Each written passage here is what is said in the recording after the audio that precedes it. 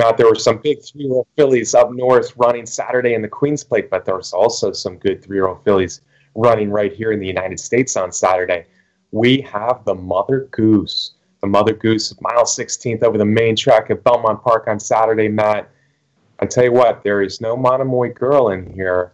And like we mentioned, there's some good ones up in Canada, but there are some very good ones in the Mother Goose. And I think most eyes will be on a pair of fillies, one from California and the other from the Cassie Barn. Road to Victory, undefeated in 3 starts. Midnight Bisou making her first start since 3rd in the Kentucky Oaks when she was actually the favorite over Monomoy Girl, and now she comes in for different connections.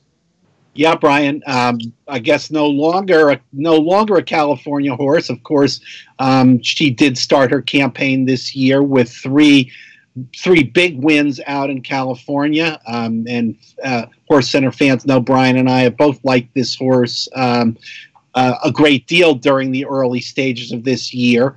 But since then, since the Kentucky Oaks, she's been transferred from the barn of Bill Spar to the barn of Steve Asmussen and has been training at Belmont Park and will make her first start for Asmussen in the Mother Goose, which is a 1-turn mile and a 16th race.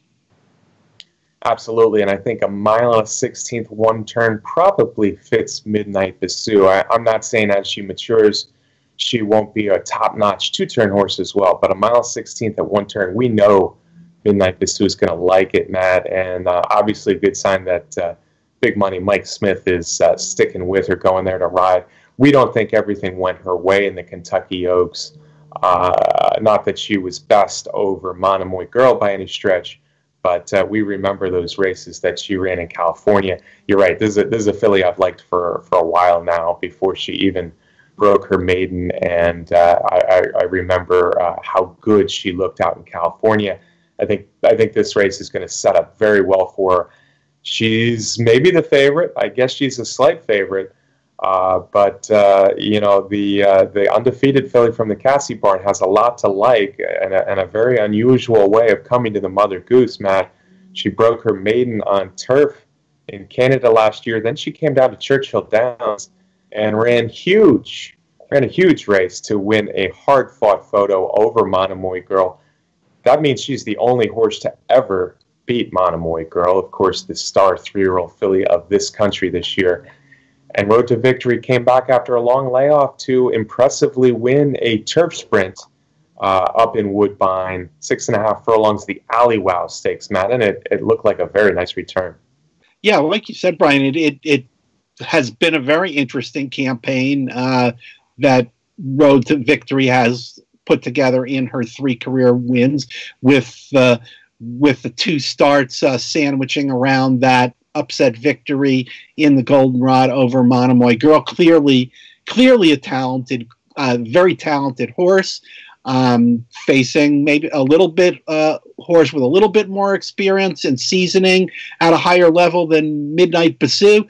And it's interesting to think about what Mark Cassie had in mind, sending the horse up to Woodbine for the 6-furlong turf sprint. Maybe that's the only thing that was available to get the horse in shape, but I know he has said that she's doing really well. She has been training at Belmont, likes the surface there, so it's should be an interesting matchup. They seem to be the big 2 in the race, but there are others in there. There are others in there, Matt, and it's not going to be a big field by any means. Probably there'll be a scratch and we'll be down to 6, but with a matchup like Midnight Bisou and Road to Victory, we certainly have a lot to be excited about in this year's Mother Goose. Road to Victory, who knows how good she might be. I mean, she's really done everything asked, and she got a really sharp prep in for the Mother Goose. But as you alluded to, Midnight Bisou now with Steve Asmussen's barn, I still like her a lot. I'm not telling you anything that you can't find by looking at the odds board on Saturday, but I'm sticking with Midnight Bisou in here, probably as the favorite over Road to Victory. But I think it's just a really good race to watch. And let's start talking about some of those other fillies because, yeah, there are some fillies that may be quite good still in here. Coach Roxford trainer Dale Romans is the Gulfstream Park Oaks winner. Finished in the middle of the pack in the Kentucky Oaks. Came back with a decent second in the Black Eyed Susan. You got My Miss Lily, who probably you can draw a line through her Kentucky Oaks experience where she ran 11th, but she was the Gazelle winner just 2 starts back. And maybe the most interesting of all is Most Smart. 2 easy wins, Matt. She just won for fun for Daylight in a maiden allowance race. We have no idea if she can handle this kind of pressure, but obviously Todd Pletcher has a talented filly in Most Smart. Yeah, Most Smart is certainly a wild card in here. Like you said, Brian, 2 big wins, and we mean by big numbers of lengths in both of those races. So how good this one is, well, we'll find out. This is certainly a big test, stepping up to Grade 2 company and trying to battle horses like Road to Victory and a proven, very classy horse like Midnight Bisou. But I think, like you, Brian, I got to go with Midnight Bisou.